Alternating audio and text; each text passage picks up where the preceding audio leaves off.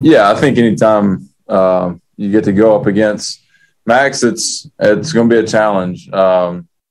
He's one of the best in the game and the best to ever do it. So it's definitely a challenge, and I was looking forward to it for sure.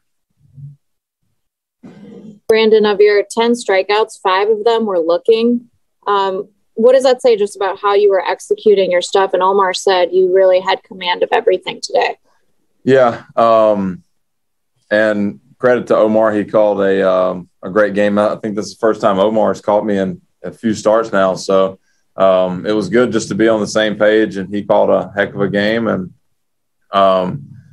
the backwards case, I think mostly just comes down to just mixing it up and getting ahead and moving the ball around to different quadrants in zone. I think that's what helps out. And because you get them thinking one thing and they don't get it. So that's a credit to Omar. And, and thankfully I was just able to execute and, get deep in the game.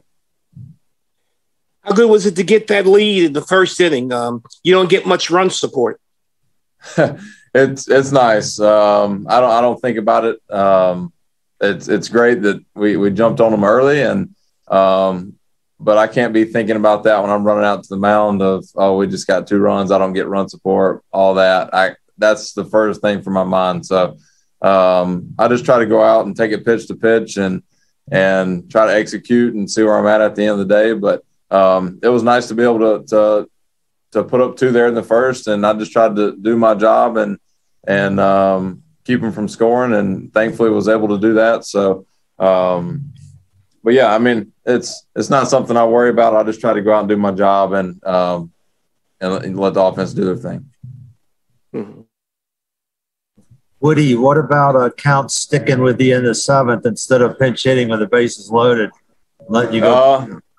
That's great. I love it. I mean, they came and asked if I was good, and I told them I was good. So I didn't quite know what was going to happen there. I knew my spot was coming up. So, but that's I appreciate Counts letting me do that, and I was glad to get through that 7th without giving up any damage. Because last time in Kansas City when he came out, I let him down a little bit. So it was nice to be able to go out there and have a quick and easy inning. So